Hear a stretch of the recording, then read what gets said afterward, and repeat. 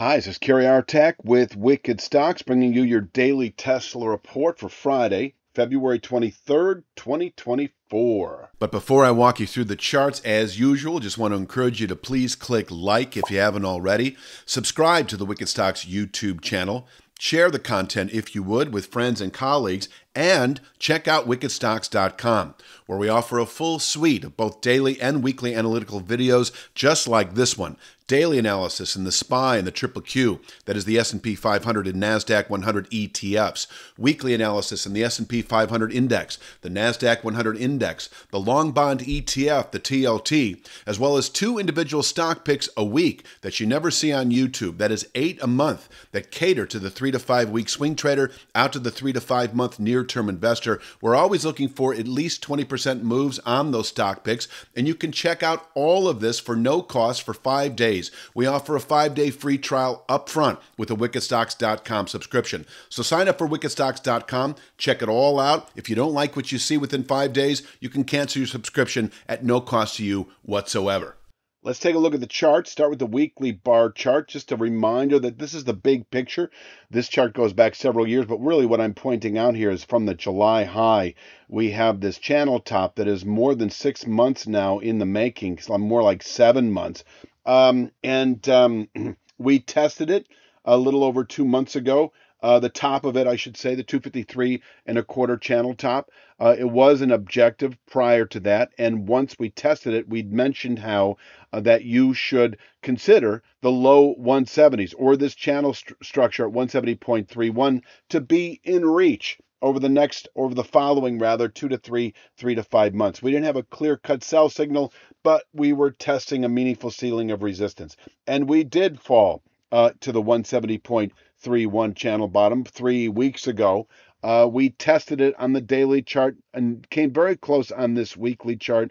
We also tested the 5/8 Fibonacci downside, which is based on the January low against the more recent July high. And so there you have it. We've tested long-term support, and following that testing of long-term support several weeks ago, we mentioned now how the 253.25 channel top should be considered in reach over the next several months, 3 to 5 at the most. It is not a clear-cut buy signal just yet.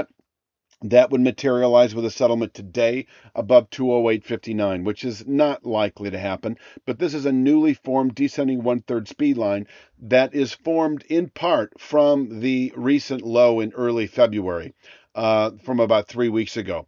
And so 208.51, trend defining resistance, I'll call it midterm, able to contain buying on a weekly basis, quite possibly through March. And from here, we could fall back into the low 170s within 3 to 5 weeks. In fact, I think that is the trade to do if you're a 3 to 5 week swing trader. This is the next trouble spot to the upside. Now, we just might close above it shortly after testing it. We may not get the bearish rotation. And if we do close above 208.59, then we are, in fact, then anticipating the 253.25 descending channel top within probably another 3 to 5 weeks. That would be realistic, I think. Following a settlement above 208.59, you got the 250s up in here, dropping daily, 3 to 5 week objective above 208.59. But once again, if maybe you bought 250 strike out of the money calls that don't expire for at least 6 months or so, and we've been mentioning that when we tested the low 170s channel top, it was more in the mid 170s then, that you could actually play that as a long-term trade, reaching for 245, 255 strike out of the money calls that don't expire for at least 6 months. And if over the next week or so we were to close above 208.59, you could still make that play, reach for those same strikes that don't expire for at least, I would go about 3 months out on that expiration. But until then, I see this as a possible scenario through March, topping out at 208.59 and then falling back once again to channel support at 170.49 over the following 3 to 5 weeks. And that is kind of the big picture play. Let's take a look at, we do have this rising channel bottom, 194.21. That is intraday support, can contain intraday weakness. In terms of, though, our solid support, that we think is buyable through next week. That's 188.60. We could test this today if we break 194.21, 188.60, a rising two-thirds speed line that can absorb selling through next week, and above which I consider 208.59 to be a 1 to 2 week target. So if you're a 1 to 2 week swing trader and we happen to test 188.60 today, that is your cue to go long in anticipation of 208.59. That may mean reaching for, I don't know, 205 or 210 strike out of the money calls that don't expire for at least, I would go a month out. I consider this a 2 week rally or less. I'd go a month out just to reduce the theta time decay element from the equation. If we were today to close below 188.60, just the opposite, a 1 to 2 week sell signal down to 170.49. And that would be a retest of this meaningful channel bottom that could then once again contain selling on a monthly, possibly quarterly basis. And we could trade inside of this structure for months to come. If at the end of a week, and it's not going to happen today, Friday being the end of the week, but if, say, by the end of next week, we were to close below the 170.31 channel bottom, it would need to be by a 1% margin. This week's number is 168.60. That will drop next week. That, if settled at or below at the end of a week on a Friday afternoon, would then set off a 2 to 3 month sell signal into the upper 90s. We're obviously not going to see that today, so I don't want to spend a lot of time on it. I'm going to go back to this chart to the upside. We do have the 194.21 channel bottom I just mentioned as intraday support. Very tradable support. We tested it on, Friday of last week. It's a Friday, Tuesday, Wednesday, we slipped below it a bit, came off of it. I'm sorry, I've got these days wrong. This is actually Tuesday, Wednesday, Thursday. So Tuesday we tested it, Wednesday we didn't. Thursday we slipped below it, came off of it, closed higher on the day. 194.21 can contain intraday weakness. Solid day trade level, by the way. Buying 194.21, you can hold out for 201.67, which is a short-term 3-day channel top. And if we, I'm just going to say close above 201.67, you should on Monday see that 208.59 speed line where we could actually top out once again through next week and even through March trade, and from here fall away perhaps to 170.49. Now, I'm not saying that I expect us to fall away from 208.59. You never know exactly what to expect. The market tips its hand one way or the other.